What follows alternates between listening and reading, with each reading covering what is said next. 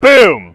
Wow, I like the colors. Thanks, Chevy. This is the Ford Bronco Sport Heritage. Oh, but it's a Bronco Sport, so it's not a real Bronco. Yes, the Bronco Sport is a different model than the Bronco, but that doesn't stop this car from channeling the big Bronco's off-road ethos. Off-road ethos? Isn't the Bronco Sport based on the Escape? Correct again, but the Bronco Sport has true off-road capabilities like 7.8 inches of ground clearance, 29-inch all-terrain tires, four-wheel drive lock, a locking rear differential, trail control, which is a low-speed off-road cruise control, and 3 different off-road modes.